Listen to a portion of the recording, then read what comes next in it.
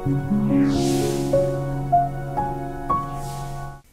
everyone, this is Joe at SignTracker. Just wanted to walk you through setting up a few more items in SignTracker. So under Setup, Settings, Look and Feel, we're going to set up your time zone simply by selecting it, self-explanatory.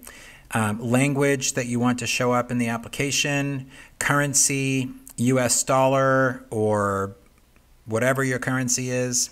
And then unit is either Imperial or metric. I will say one thing about the currency though.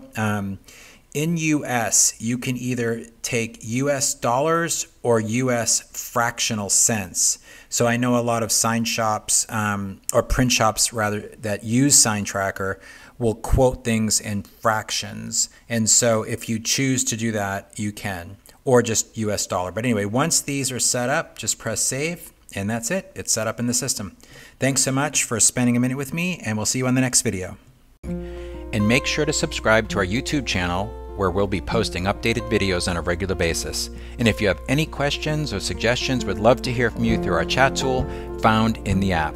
Thanks again. Have a great day.